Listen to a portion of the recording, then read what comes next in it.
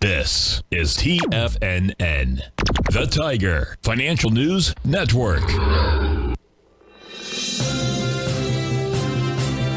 TFNN Headline News Update. Good morning, everyone. Basil, Chapman here on this Friday, the 18th of August, 10 o'clock Tiger Financial News Network market update. And always tune in at 9 to listen to Tommy O'Brien. Market Kickoff does a fabulous analysis, either whether it's options or whether it is the actual economic news and how it relates to the market, etc. Terrific. 34,385, down 90 in the Dow. New unrecovery low. I'm not sure what you'd call it there, right? Multi-week low. The S&P down 22 at 43.47. And all of these now have sell modes because the daily charts have got 9-period moving average very negative. Under the 14-period moving average, the QQQ. And I'll do an analysis when I get back from my Tiger Technicians Hour of the comp index. I started it yesterday. I'll do a little bit more today. 387.98, and the Qs was the high back in late July.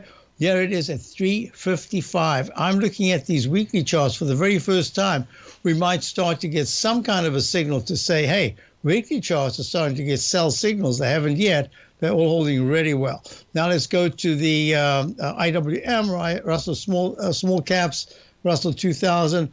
It's got a green candle up 3 cents at 183.69, attempting some kind of 200-period exponential moving average recover. I'll be talking about that in my webinar coming up Wednesday night. Check the front page of TFNN. Now let's go to gold.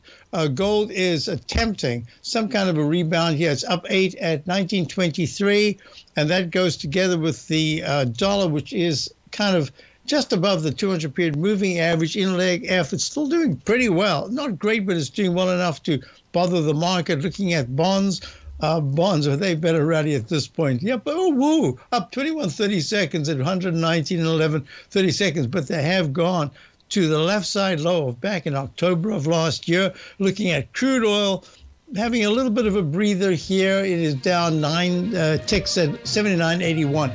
I'll be back for the Tiger Technicians Hour. Check out my opening call daily newsletter and check out my upcoming webinar this coming Wednesday for subscribers to my opening call. See you in a few minutes.